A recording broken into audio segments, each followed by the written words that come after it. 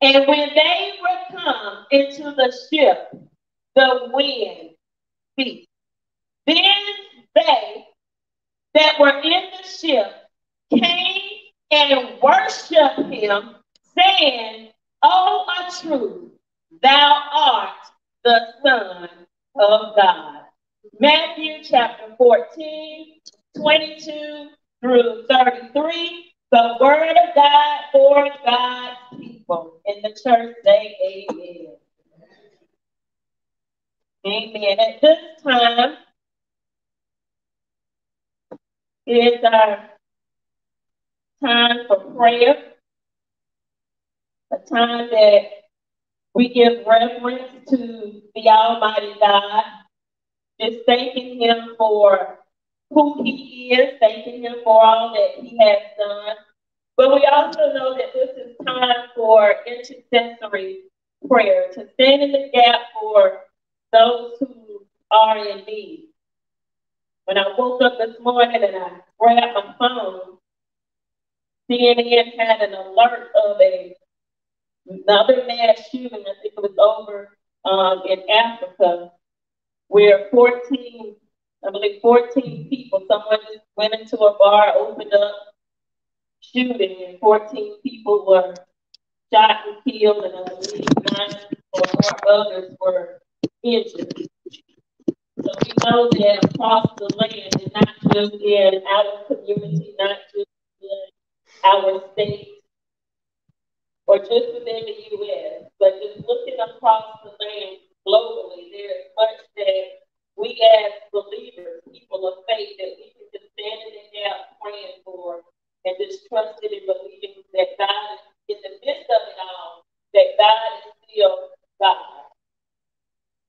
Let us pray. Father, we give you glory, Father, for an amazing day. God, we thank you for all that your hand has provided. We thank you, Father, that even in the midst of darkness, that you still shine bright.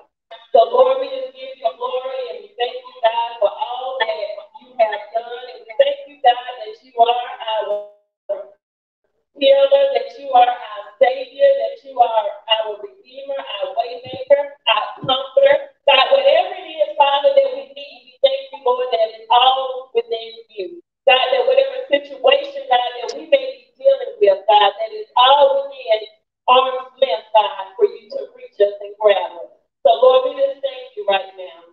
We thank you, Lord, for those who have come out to your house of worship on a rainy day, Lord God, that they didn't find the robbery, Lord God, that they still came out, God, to give glory to you. So, Lord, we just thank you, Lord God, for the hearts of your people, Lord, who continue to press their way out, Lord God. Even those who may be joining us virtually, Lord God, we thank you for those who have logged on, God, to still come together, Lord God, that we may be one. Father, we pray right now, Lord God, for those across the land, that so many families, God, are grieving, God, that so many have lost loved ones. Father, we just pray right now, in the name of Jesus, that you, Lord God, would meet each person where they are. God, in whatever pain, whatever brokenness, whatever void, God, that they may be feeling, whatever heavy burden that someone is carrying right now. Lord, we just lay it at your feet, Lord God. We surrender, Father, to you, asking, God, that you just continue to be God, to continue, Lord, to be the loving Father, that you continue, Father, to pour out your grace and your mercy upon us. Father, we pray for those who even are among us who may have sickness in their body. Lord, we speak healing right now in the name of Jesus, that you touch each person, God, connected, Lord, in this place and connected to us, God. That we ask that you touch each person, God, from their head to their feet. We ask, Lord God, that you regulate blood pressure, that you touch heart, touch kidneys, touch lungs, God, that you touch every part of our body. Lord, even the aching muscles, God, whatever it is, God, that someone is dealing with, God, we know that it is not too hard for you. So, Lord, we just ask that the Spirit of God would be that soothing medicine, that soothing balm, God, that that person needs. Lord, we love you, we thank you, we praise you, we exalt you, we magnify you, we glorify you. Lord, we say all honor and glory to you, for there's nobody like you, now ever. And we thank you and praise you. In Jesus' name. The church, amen. Amen. Amen. Amen. Amen. At this time, we have our announcement by Sister.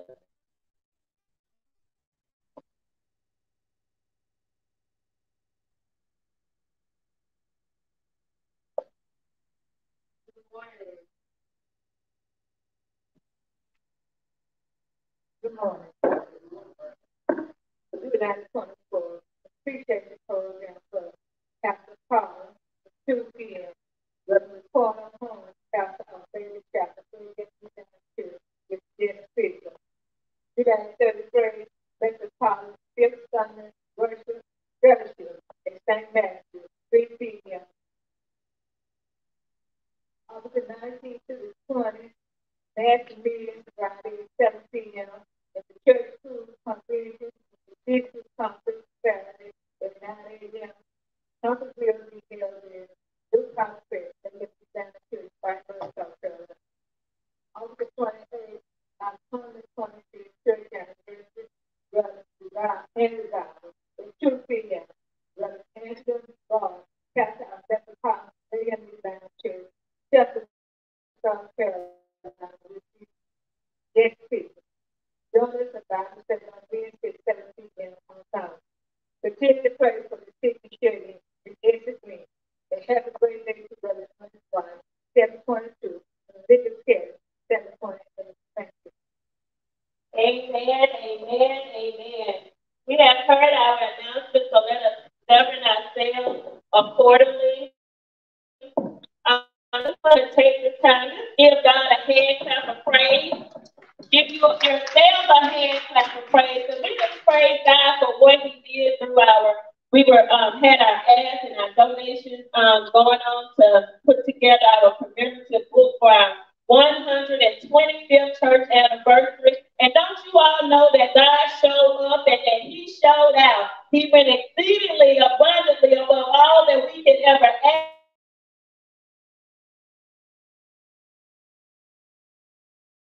for each of you and what God did through you here at Williams Chapel and even people just in the community. So I am very excited to see the finished product. So just looking forward to what God is going to do on the fourth Sunday in August as we come together to celebrate 125 years.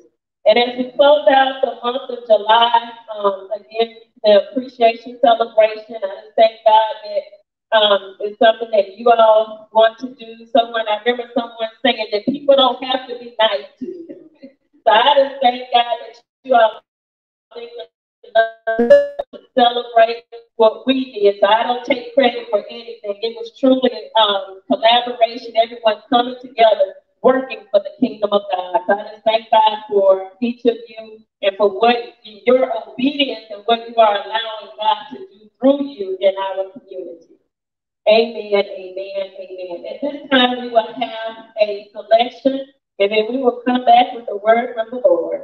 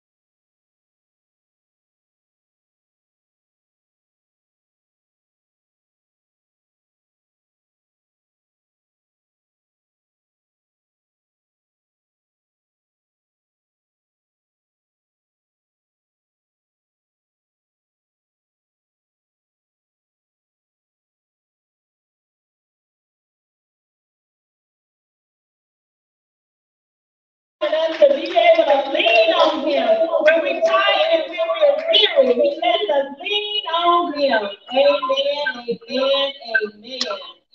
My Lord, thank you, Lord. It's a lot, bro. Oh. This morning we read from Matthew chapter 14. We were in the New Testament and scripture Matthew 14. And we're in the passage where Jesus walked on water. We read verses 22 through 33. I want to go verse 22 to 29. Again, chapter 14, 22, 23, and I'm going to jump down to 29. And the word of God reads, and straightway Jesus constrained his disciples to get into a ship and to go before him unto the other side while he sent the multitude away. And when he had sent the multitude away, he, talking about Jesus, went up into a mountain apart to pray. And when the evening was come, he was there alone. Verse 29, and he said, come. And when Peter was come down out of the ship, he walked on the water to go to Jesus. And he said, come. And when Peter was come down out of the ship, he walked on the water to go to Jesus. And I want to lift up for a subject on this morning, responding to the call. Responding to the call. Father, in the name of Jesus, I know that you are already here because, God, you are everywhere. But, Lord, I invite the Spirit of God, the power of God, the anointing of God, to come right now, Lord God. Lord, this is your preaching moment, your opportunity. And I pray, Father, for you to use me for the glory of God. In Jesus' name, amen, amen, amen. Responding to the call. We all of us were created for a purpose. There is something that God has placed down on the inside of us. There is something that God is asking each of us to do, and he has even equipped us with himself in order for us to accomplish what he wants us to do. Whatever each person's purpose is or calling is, it looks different for each of us, but it also looks different depending on the season that you're in. Colossians chapter 1 reminds us that we all have a purpose and a destiny, and that God created us in his likeness through him, but also for him. So not only should there be a response to our purpose or the purpose that God has called us for, but there shall also be a response to salvation. How have I been responding to our calling? In this text, Jesus demonstrated his authority by walking on water. Now, prior to this event, we learned on last week that Jesus had fed 5,000 by multiplying fish and bread. And then he turned around and used the disciples to distribute it to the people. Now, remember, the disciples, they could not see how they could feed so many people with so little resources. But in the end, they ended up with 12 baskets left over. So again, Jesus taught them that he can take just a little bit, that he can multiply it and still have more than enough. Jesus' disciples were not the only ones that he was teaching about trust and obedience. His disciples was not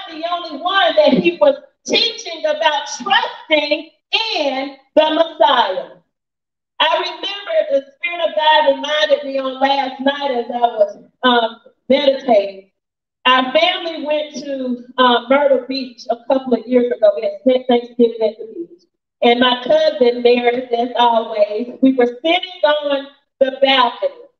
And believe it or not, we were there listening to music. We were working on something for ministry.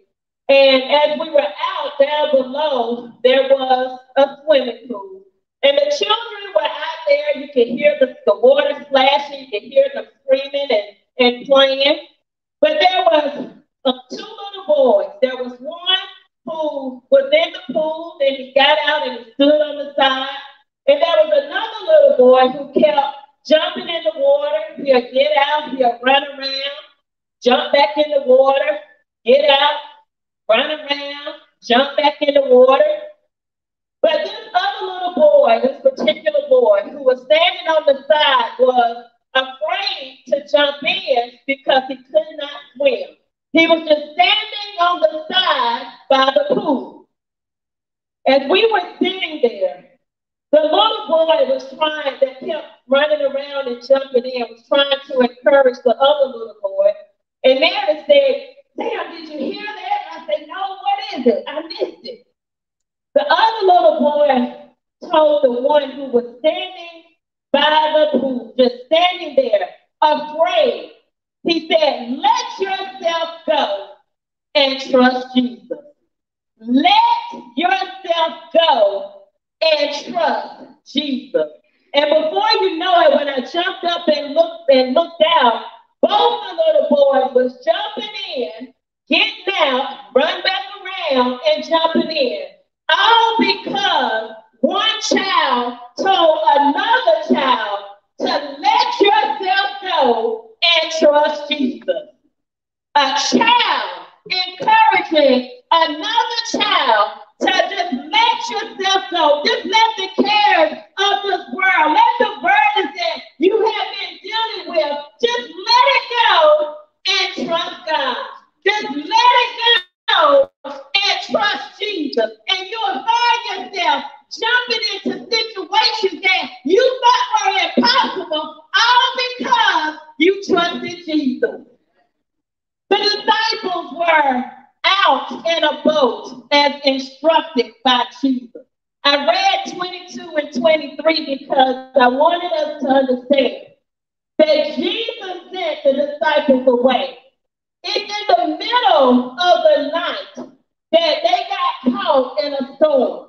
So I want you to know that responding in obedience to what God has called you to do will sometimes lead you into a storm. They were obedient with what Jesus told them to do and then found themselves in the midst of a storm. Jesus comes to them, but the disciples look out and guess what? They thought they were seeing a ghost. We don't always, y'all, see things clearly when we're going through a storm. We don't always see things clearly when difficult seasons come.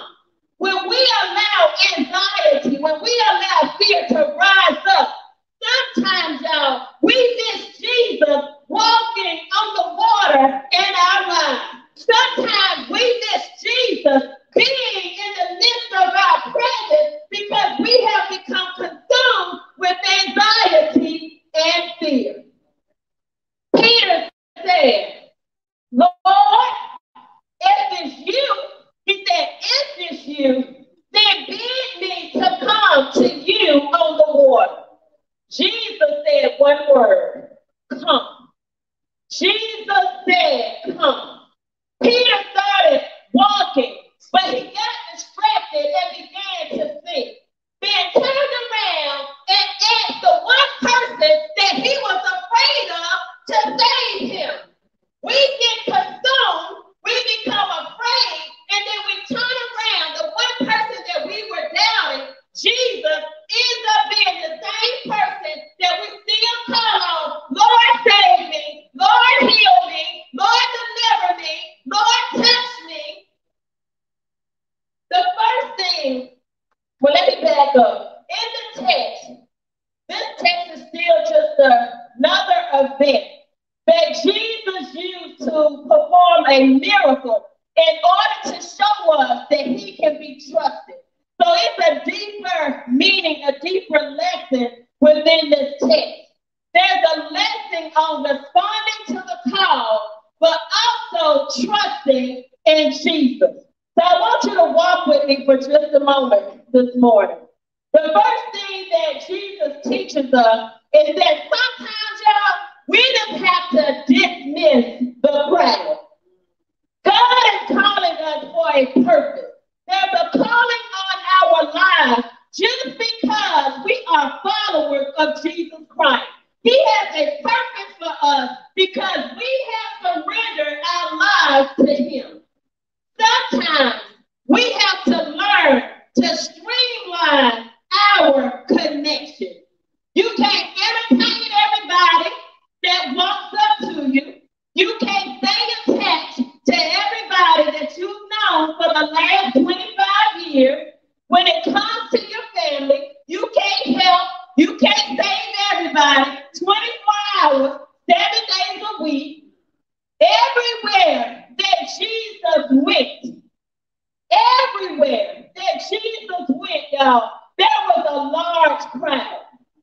For you, you're the only one that everybody keep calling on. You're the only one that people keep depending on. But just like Jesus, sometimes you have to dismiss the crowd.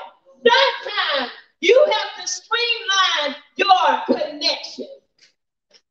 In the opening text in verse 22 and 23, Jesus told the disciples, he said, I need you all to go ahead of me.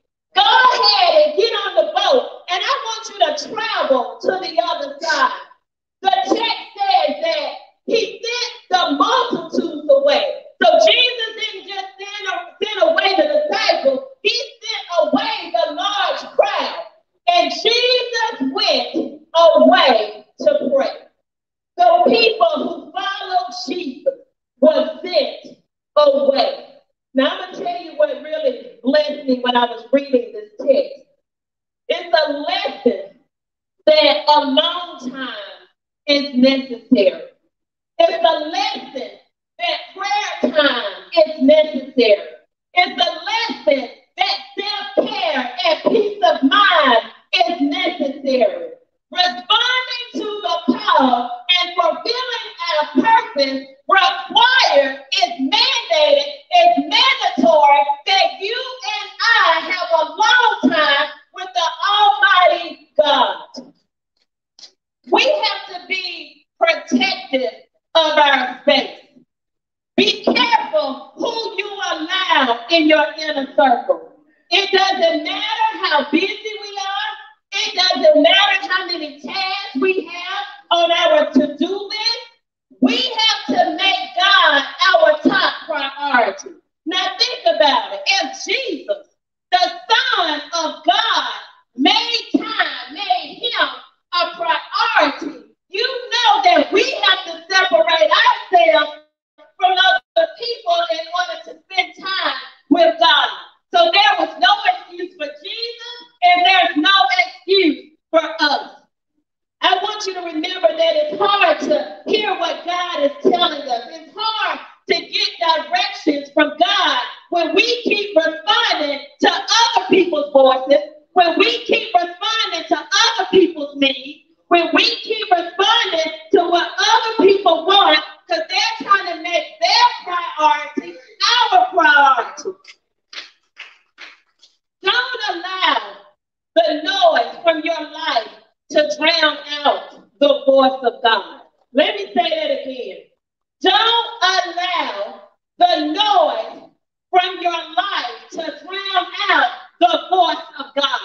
There is something that is refreshing or refueling when we spend time alone with God. We gain new energy. We gain new insight. We look at things differently. And we're not easily moved when we're on the boat and think that we're out in the storm by ourselves.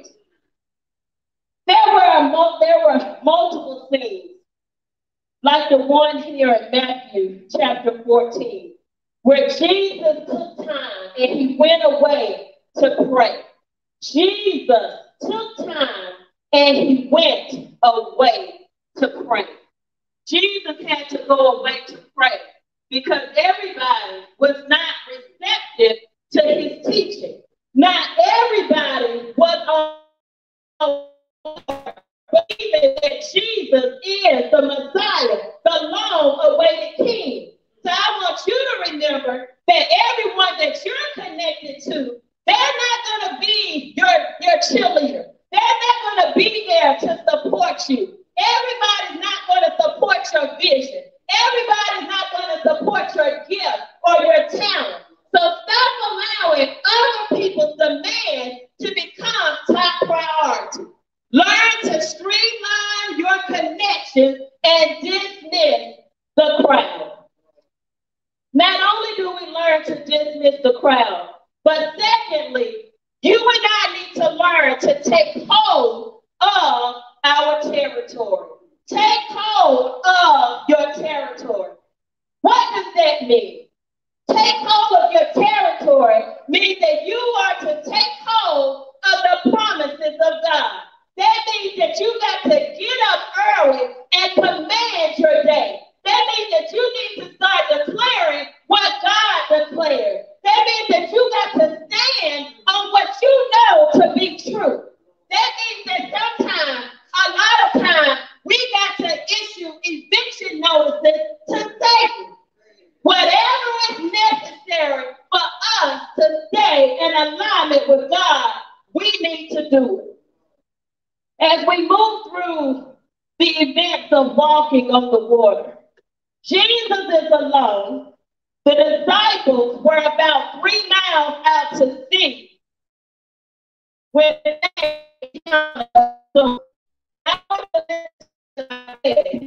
It was the 4th watch of the night. That means that it was between 3 a.m. and 6 a.m. And a lot of events and miracles occurred between 3 a.m. and 6 a.m. And Jesus walking on water was one of them. But I want you, not only does miracles happen during this time, but spiritual warfare also takes place. Why? Because Satan is always on his job. Sometimes we got to learn. You know, have you ever, in between 3 and 6 a.m., the spirit wake you up? You like, it ain't time to get up. You try to roll over and get that few minutes extra sleep, get that 2 hours more sleep. But then the spirit won't let you rest. The spirit won't allow you to go back to sleep. The next morning, between 3 a.m. and 6 a.m., you back up again and wondering, what is it? Why can't I rest? And you think that something is wrong.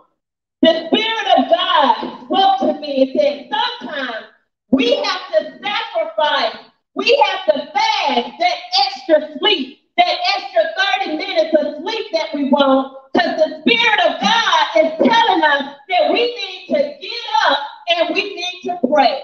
We have to sacrifice our physical rest in order to get spiritually equipped. When you're getting up, it's a reason. It's not that you done ate too much and it's not that you done slept too much. When the Spirit of God, when you start waking up at a certain time, God, the Holy Spirit is speaking to you. And he's telling you, get up and pray. When the Holy Spirit speaks to us during this time, it's very significant. And I know that I've been guilty of waking up and I try to turn over myself to get that few minutes extra sleep. But guess what? I'm laying there with my eyes closed, but I'm still awake trying to figure out now what I'm going to do for the next couple of hours, because it's almost time to get up. Pay attention to the awakening. Just like Jesus was doing, God is calling us to seek him, to pray and intercede for other people. Well, I don't know who to pray for. It's okay. God knows who to pray for. You just pray, Lord, whoever it is that needs a touch from you, Lord, I pray in agreement with you, asking that you touch them. Lord, I pray for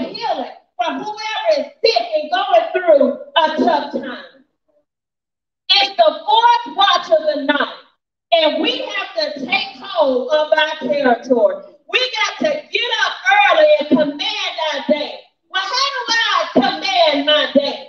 Father, I thank you for this new day. Father, I put on the whole armor of God, and I am armed with the word of God. Father, I thank you that you are my creator, my sustainer, my redeemer, my healer, my waymaker, my protector, my refuge, and my fortress.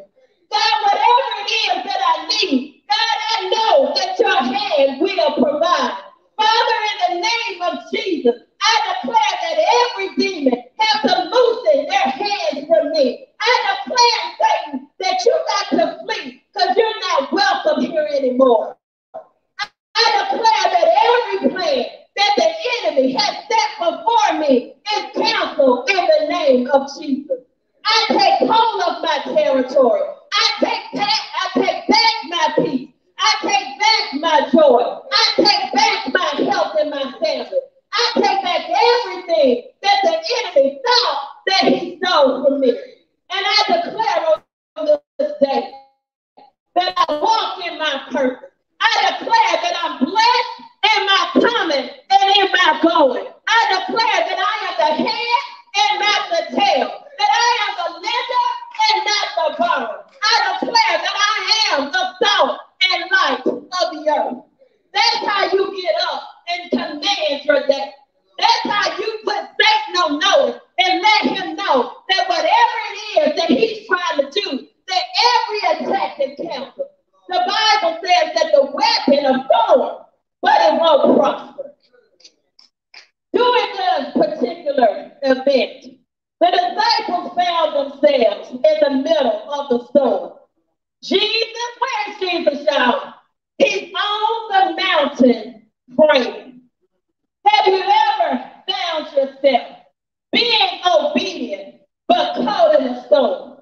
And I want to remind you, don't miss the fact that Jesus is on the mountain praying, interceding on your behalf. Don't miss that Jesus, when the storm was at his worst, that Jesus was walking on the rough waters of your life coming to you. You thought that you was out on the water, left to fend for yourself. But Jesus already knew what time that he had to come off the mountain to save you. The songwriter said that he may not come when you want it, but it's always on time. The Lord said in Isaiah 43:2, he said, when you pass through the waters, he said, I'll be with you. When you pass through the rivers, they will not oversweep you. You are never too far out to sea. And in the middle of a storm, that our Jesus cannot get to you. Let me say that again. You're never too far out on your boat, too far out in the sea. And that storm is never too strong that Jesus cannot get to you. The last thing, the third thing that I want to remind you of is when you're responding to the call, you have to dismiss the crowd. You have to take hold of your territory. But the third thing that you have to do is to stay in faith. When the disciples saw Jesus walking toward them, they thought initially that he was a ghost. Jesus spoke to them and he said, have courage. He said, it's me. You don't have to be afraid. God tells us over and over that he is with us, that we don't have to fear. But we still, in our human nature, we still question God. Peter even said, Lord, if it's you, just command me to come to you on the water. And Jesus said, come. How often do we see and we hear God telling us to come, and we still respond, Lord, show me a sign. Lord, if it's you, bid me to come. Jesus, he said, come. He said, I just need you to trust me. You don't have to be afraid anymore. But just like Peter, if this is you, if it's you, Lord, show me what you want me to do. Peter, y'all, it was the Bible says that disciples with the S. So there was more than just Peter who was on that boat. But Peter climbed out on the boat, started walking to Jesus. But because of the rough waters, he started sinking. How many of us are on the boat with a lot of people? We step out on the water, walking toward Jesus, being obedient to what he's called us to do, but then we're distracted by the rough waters, we're distracted by the wind, and then we start sinking. We cannot let one no, we cannot let rejection, we cannot let one closed door discourage us. We can't allow our dreams and our visions continuously lying dormant because we see too many ways, it's too many steps, it's too much time involved, it's too much money. We're just making excuses after excuses while we cannot walk in our purpose. We allow our family to remain distant. We allow our family to maintain broken relationships because we got too much pride to apologize and say, I'm sorry, I was wrong. We have become comfortable in our depression because we don't want to receive professional help. We don't want people to know that we're going through a tough time. I want to encourage somebody today to step out of the boat in faith. Being a follower of Jesus Christ, it does not exempt us from storms. We can step out on the water with Jesus, believing him to do the impossible and to make it possible. In verse 26, when the disciples saw Jesus walking on the water, they were terrified. But in 29, Peter was the only one who stepped out of the boat. That just tells us that we have to start somewhere. We have to take a step of faith. As I close, at the close of the story, Peter started sinking because he got distracted. He allowed the strength, listen to this, he allowed the strength of the storm to overshadow who he knew God to be, who he needed Jesus to be. Whatever it is that God is calling you to do, he's right there with you. The Holy Spirit spoke as I was reading back through the scripture. Peter told Jesus, if it's you, command me to come to you on the water. And we know that Jesus said, come. But the Holy Spirit revealed that God is not going to call you into something. He's not going to lead you into a situation, and he's not already there. Peter wouldn't call, Jesus would not call Peter out onto the rough waters, and he wasn't there with him to keep him, to protect him. Jesus is already on the rough waters. He's there with us. He's calling for us. But some of us is there still just standing. If you're Peter today, that really, y'all, just blessed me. Just close your eyes for a moment. Just close your eyes for a moment. I have to do it sometimes because it's just visual. And just imagine yourself out on a boat. You out there on the ocean. You don't see no land. A storm comes up.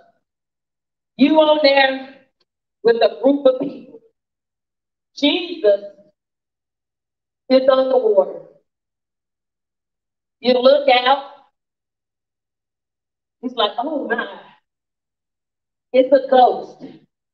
and you're talking amongst yourself, like, what are we going to do? The ship is rocking back and forth. The waves get stronger and stronger. The rain is falling harder and harder. The ghost that you're seeing is actually Jesus. You're Peter.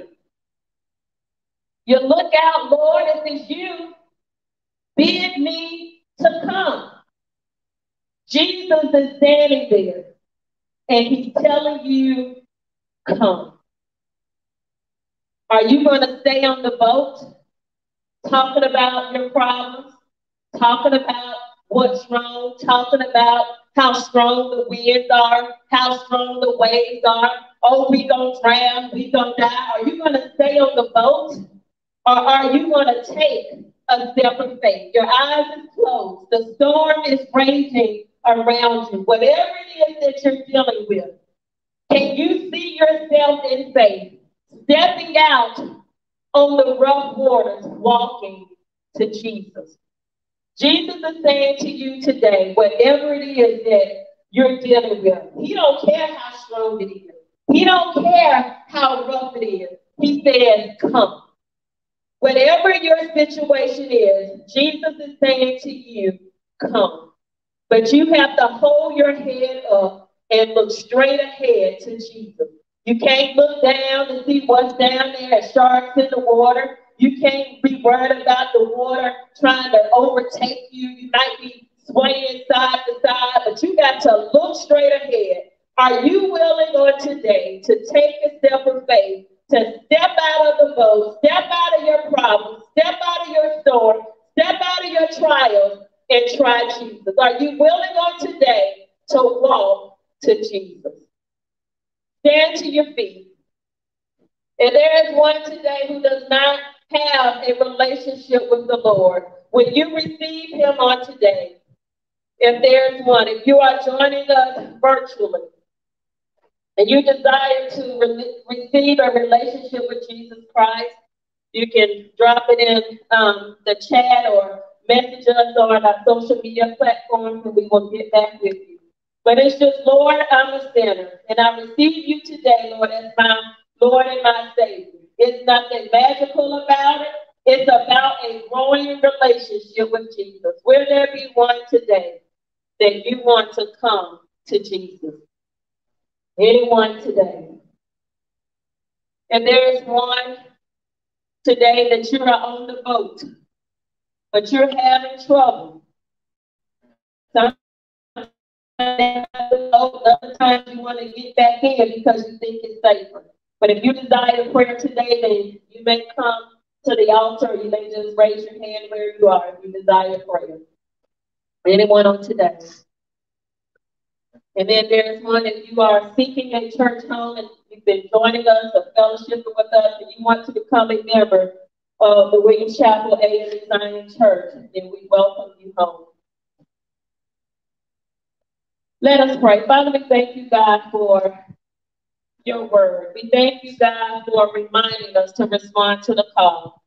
Father, I touch and agree right now in the name of Jesus that every person whose hand is raised, every heart that is heavy, Lord, every burden, God, that somebody is carrying.